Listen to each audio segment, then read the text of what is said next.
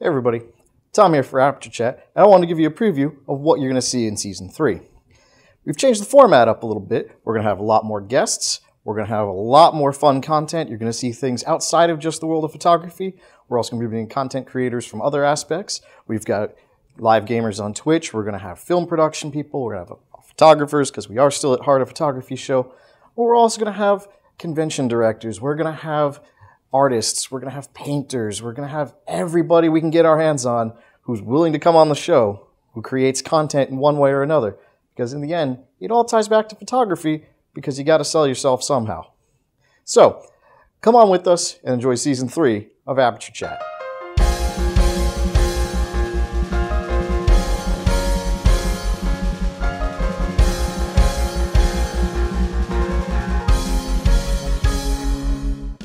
So, weren't those some exciting new titles and some new music from our music producer Taki Brano from here at Bucket Castle Productions, which you may have noticed is our new production company, not just Aperture Chat on its own.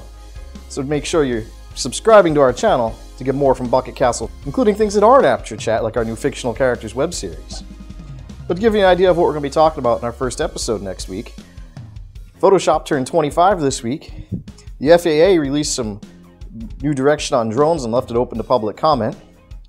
And we're going to have guests in for the first time who aren't somebody that we always work with.